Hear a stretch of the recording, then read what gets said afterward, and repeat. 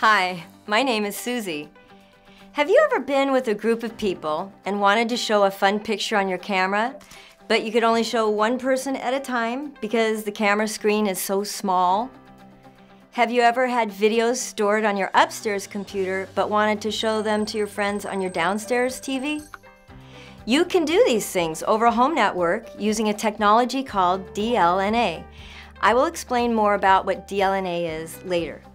Now, many people don't know exactly how to set up a home network, or they don't know if they actually have a home network.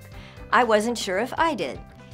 Now, I'm not what you'd call technologically savvy, but I decided to learn some basics recently. So today, I'm going to show you two things. First, how to set up your home network. And when I do this, you may recognize, oh, I already have a home network. Second, I'm going to show you how to connect a smartphone to a home network. Okay, let's talk about how to set up a home network. In order to access the internet, you need a modem. A modem connects to the internet through a phone line, a cable jack, or a satellite. And next you need a router. The router acts as a gateway for your devices to access the internet through the modem. Once your router is connected to the modem, you should do two things. Choose a network name, and then turn on the wireless security and set your password. Your home network is now set up, and you're ready to connect lots of DLNA certified devices to your network, like a computer, TV, tablet, Blu-ray player, printer, camera, smartphone, and even appliances like a refrigerator.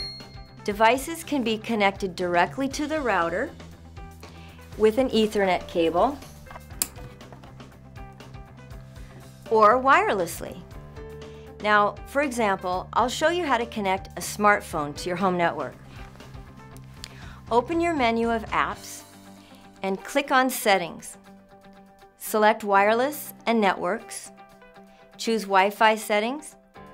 Now you see a list of the available Wi-Fi networks. Select the network you would like to connect to. My network is called Calypso. Hit Connect, and that's it. It's really not that hard. Let's talk about DLNA. Remember, I mentioned it earlier.